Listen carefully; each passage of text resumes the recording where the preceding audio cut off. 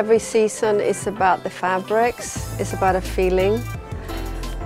What I feel like I would be wearing. It's about the weather, it's about lifestyle. But it starts with fabric. It always starts with the fabric and what it does on the body and how it drapes.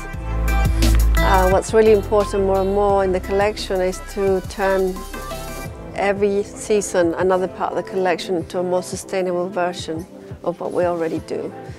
So every season we're trying to change the discussion with the client and also bringing them on board with sustainability and ecology.